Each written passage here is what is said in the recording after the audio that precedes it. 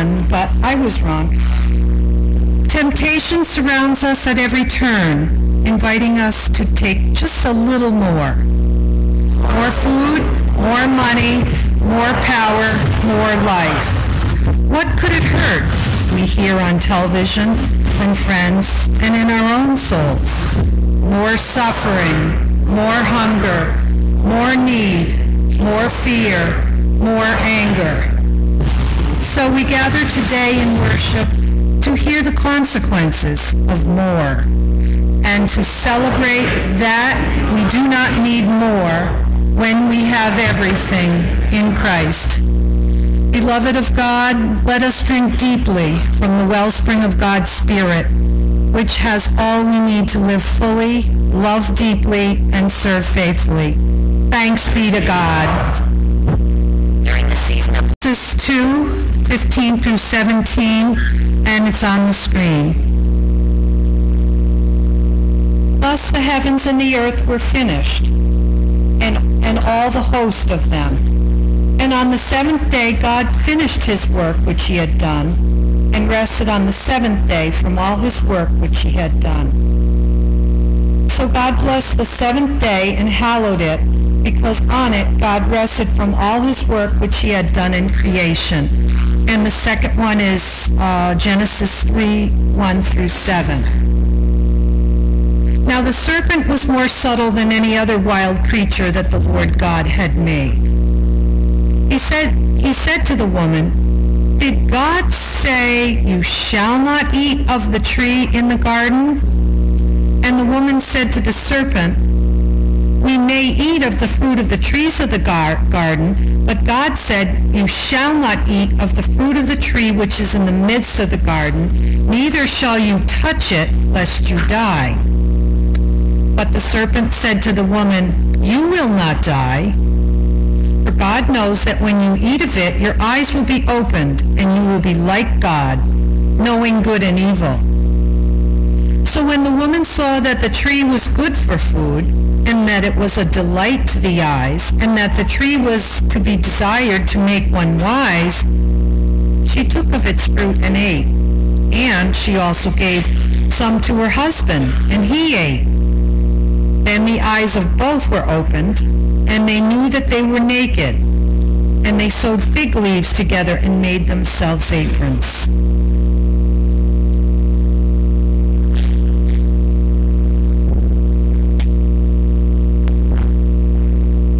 To be tempted by the devil.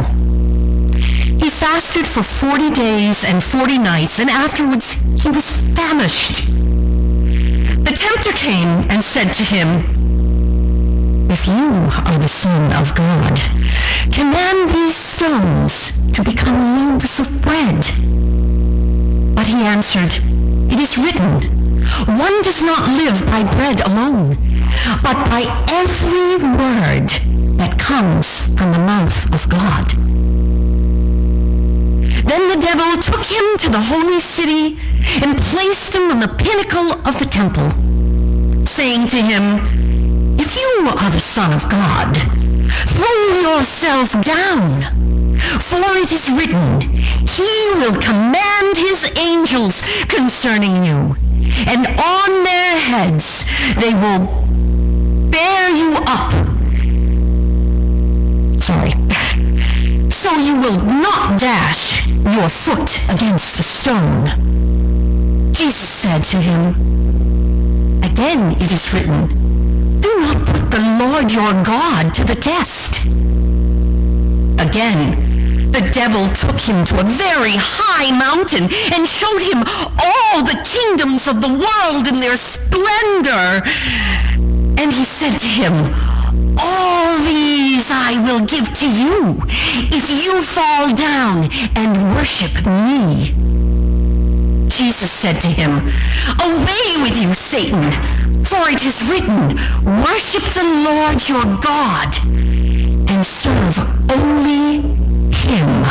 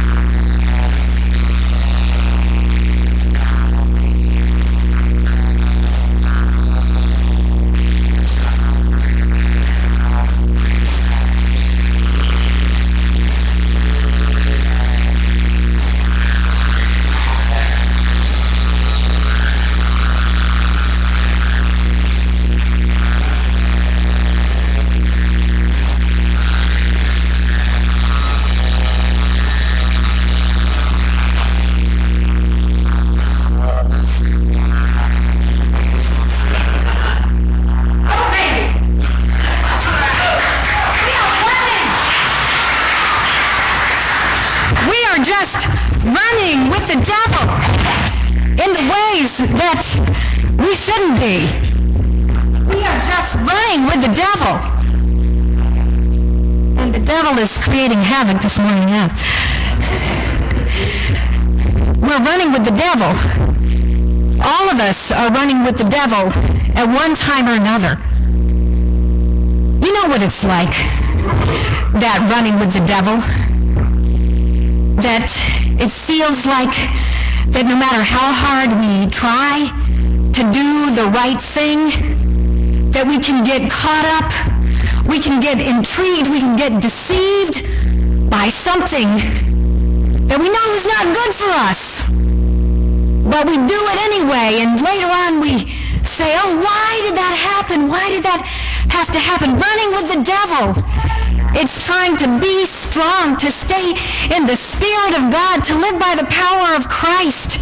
And on some days we can do it so well. We can outpace the devil. We can leave the devil behind. But on other days we're weak. We just can't do it. Because we're running with the devil. That's what temptation is like.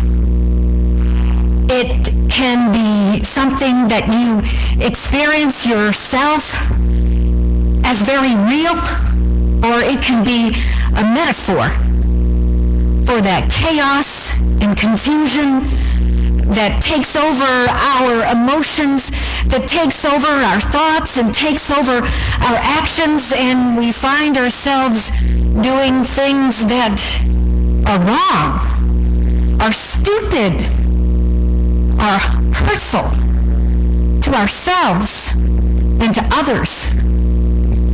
Jesus was running with the devil. That's what the scripture was about. It was about when Jesus was running with the devil. You remember how it all happened, because Jesus had just been baptized by the Holy Spirit. He'd been baptized with John, and the Holy Spirit came down and had said, "This is my Son with whom I am well pleased." And he was filled with the power of the Holy Spirit. And then we don't know what happened. It says in the scripture he was led by the Spirit into the wilderness. Maybe he was afraid. All of a sudden you realize, oh my goodness, so much is going to be expected of me. I'm not up to it. Maybe he was confused, not sure quite what I'm supposed to do. Maybe he wasn't afraid or confused, but he just needed to take some time away to be fully with God. So there he was running with the devil, and you remember what it said. After he'd fasted for 40 days and 40 nights, the devil came to him, and the devil said, "Turn these stones into bread." And Jesus said, you know, we don't live by bread alone. We live by the Word of God that comes to us. The devil put an economic temptation in front of Jesus. The temptation of resources, of meeting all of our needs so easily and carefully. That temptation to meet our needs above other needs, to meet our needs ahead of what God wants from us. And then the devil came to Jesus and put him up on a pinnacle, and he said, "Jump off, because you know the angels were going to catch you when you jump off." And Jesus said, "Do not put your Lord God to the test." And that was a temptation of spiritual power. He was tempted to do something amazing and miraculous. Not because God wanted him to do it, but so he could get praise and adulation. And so everybody would look and say, "Wow, what an amazing person." That temptation for praise and adulation. And then the devil came to him a third time. And what did he say? He said, he put him up on a mountain, and he showed him all the kingdoms of the world. Look at all the kingdoms of the world. And and they will all belong to you. You'll rule over them all if you just worship me. And Jesus said, we're only supposed to worship God. I'm not going to worship you. And he said, go away, Satan. Get out of here. Get thee away from me. Get thee behind me, Satan. I don't need you. And so it says, Satan left, and the angels tended to Jesus. And you know, we think of these temptations that Jesus faced as something that, you know, we're not really tempted by. I mean, really, I'm not tempted to turn these stones to bread because I know I couldn't, or to rule all the kingdoms of the world, or to jump off a mountain to prove, you know, how spiritually powerful I am. But they represent temptations that we do face. And the temptations that we face are putting money, resources ahead of everything else. Just thinking, oh, if I had this amount, or if I had that amount, everything would be great. Having that as our goal instead of living the lives we know we ought to live. Or the temptation of having everyone think what a wonderful person we are and doing things so that people will think we're great. In the scriptures, it talks about Jesus jumping off the pinnacle and the angels catching him. But for us, that's the temptation. You know, to do something great, not because we're going to serve God, but to look around. You know, did anybody notice what I did? Yeah, I was, whatever it was. And the third temptation, you know, that temptation of political power. And we have that temptation, too, to have the chance to lord it over someone else, to be right when they're wrong, or to just get somebody else to do what we want them to do rather than what maybe they should be doing. And so if we put any of these things ahead of God, anything goes ahead of God, then we're going to be in a worse place instead of a better place. And I'll tell you what, the reason it's called a temptation isn't because we look at it and we think, oh, that's a terrible thing to do. But it's because we look at it and we think, well, that would be great, and it wouldn't be really that bad. You know, the temptations that we look at and we think, oh, that's a terrible thing to do, I'm not going to do that. And those aren't temptations at all. There was a guy and he died and he went before St. Peter, and St. Peter said to him, I'm going to let you choose whether you're going to go to heaven or hell. He's like, all right. St. Peter says, you can visit each place and then you can decide. So first he went down to hell, and I mean, he liked it because it wasn't 14 degrees. It was like really warm there. He was like, yeah, this is great. And there were people like laughing hysterically and looked like they were partying, wild music, and that's pretty cool. He goes up to heaven, and it's quiet and peaceful, and there's a lot of love around, and people aren't raising their voices at each other, but, you know, they're just enjoying each other's company. And so he goes to St. Peter, and he said, I've decided. And St. Peter says, all right, what did you decide? And he says, well, heaven is beautiful, and it's so peaceful, and I know that it's a wonderful place. But he said, I think I get bored there pretty quick, and besides, you know, hell is so nice and warm, so I think I'm going to choose that. And so St. Peter says, all right, your choice. And so he goes there, and he gets there, and there's fire all over the place, and he can hear people's screams, and Satan is beating people, and he stands in front of Satan, and he said, hey, what happened to the party and everything that was going on yesterday? And Satan says, oh, that was just a screensaver. So,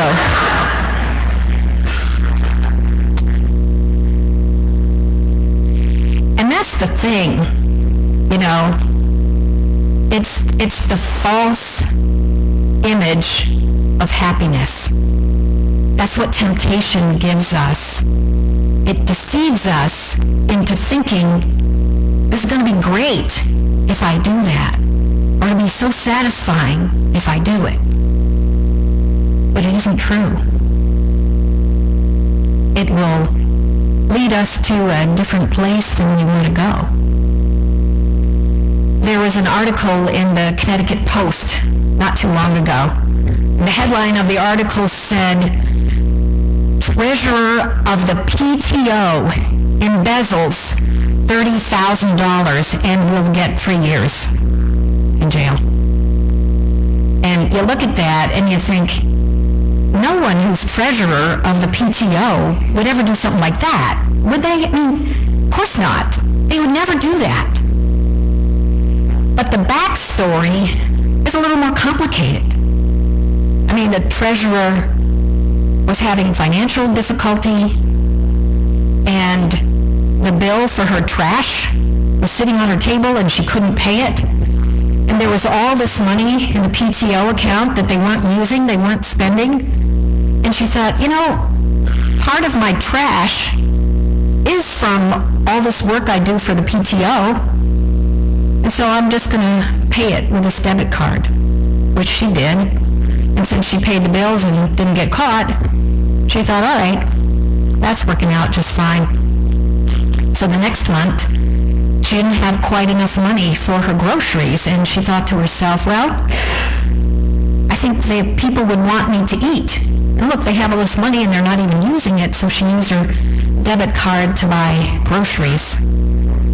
And things continued after that until there were checks bouncing and an audit was called, and they discovered that she had spent $30,000 of the PTO money on herself and her family. And part of it was for those things like the food and the trash. Part of it was a trip to Disney for the entire family. Part of it was for hockey equipment and the hockey practices and the fees that you have to enroll her children in hockey. And she was sentenced to 3 years in prison, but it might be commuted if she's able to meet the criteria that the court set down. She didn't even realize, you know, that she was running with the devil, but eventually she had hell to pay, didn't she? There are these great, big, ugly temptations that we hear a lot about. You know, the temptation to steal money or embezzle money, the temptation to cheat on a spouse, the temptation to lie when you get caught doing something you're not supposed to, and the temptation that comes from addiction. And some of us grapple and contend with those kinds of big temptations in our lives, or the temptations that others that we love have had, and we contend with it all the time. And we look every day for the spiritual strength, you know, Lord God, Jesus, just give me the strength to outpace the devil today. I'm running as hard as I can, and it feels like he's catching up on my heels, and I don't know what I'm going to do. Help me, Jesus, you know. That's sometimes how we deal with that kind of temptation. And the promise is that Jesus is going to help us. And sometimes it comes in forms that we don't want or expect, but I'll tell you, Jesus is going to help us when we face temptations like that and we cry out for help. The angels will take us on their wings and will transport us to a different place. But you know, there are other kinds of temptations that we face every single day that we don't even realize are temptations. There's a woman named Donna Hicks, and she wrote a book called Dignity, and she called it 10 Temptations to Violate Dignity. And these temptations damage the relationships that we have with each other. They damage the heart of the community, these little temptations that you and I face every single day. And one of the temptations we talked about earlier was the temptation to create false dignity. And what she says that is doing stuff so people will think we're great people and they'll like us, not doing it, you know, for the authentic reason of caring about another person or caring about God or caring about our work, doing it just so we look better. The temptation to create false dignity. Another temptation she talks about is the temptation to save face. Like when we do something wrong, instead of owning up to it, you know, creating lies or prevarications just so we don't get caught. And every single one of us is human. There are no superheroes among us. Not one of us, is anything more or less than human. That's what we are. And we're going to make mistakes. And we have to be patient with each other and be able to forgive each other for those mistakes. And also we have to own up to it and say, wow, I did it. And I feel bad that I did it. I'm really sorry. I want to try to fix it. And I want to learn from what I did. So it's the temptation to save face. She has 10 of these, and I'm not going to go into all of them, but another one I think is really tough is she calls it the temptation to create intimacy through gossip. Like sometimes we're tempted to connect with another person by speaking badly about a third person. We're tempted to develop a relationship and get closer to someone by pointing to another person and saying, look at them, we don't do it like that. And Donna Hicks says it's one of the 10 temptations that violate dignity. And, just in little ways, it happens so often. We don't do it on purpose, usually. But when we catch ourselves in it, it's like, oh God, why did I do that? Oh, Jesus, help me. Help me to have an authentic friendship rather than one based on excluding somebody else or putting somebody else down or denigrating somebody else. And the last temptation I'm going to talk about this morning is the temptation to respond, to take the bait. The temptation to take the bait. Take the bait. That's the hardest one, Like when someone exhibits bad behavior toward you or toward me, and we use it as an excuse to give the same thing back. It's kids, he or she started it. I swore at that person on the road because they were swearing at me or whatever. They did something, they cut me off. Or I see people looking around at each other for this one. Yeah, I'm not going to name, but I confess I've taken the bait.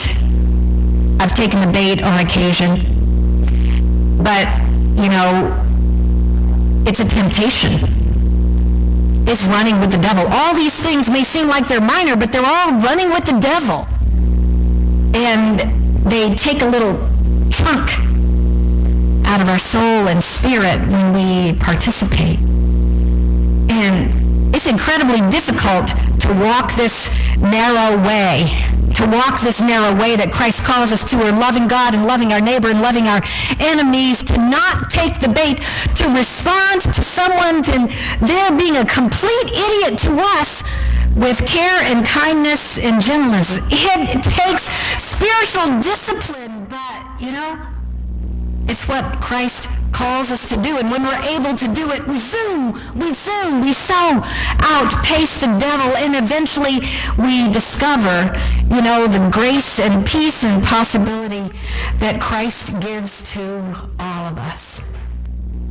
So, every single day, we are running with the devil. But when we're able to walk with Jesus, we have renewed energy and strength to say, get thee away from me, Satan. Get out of here, because I got better things to do today. When we have communion, Amber, raise your hand, Amber, is going to give you a stone. It's for you to take home with you, and for you to put in a place that you see every day, or it's someplace you touch all the time. And every time you touch it, just think about, what am I tempted to do that Jesus wouldn't want me to do? Or how can I live more fully in love? Or how can you be more integrated into my life, Jesus? And I promise you that by the end of Lent, your soul will be strengthened and will be able to face so much. In the name of Christ Jesus, amen. Let us join together in the hymn.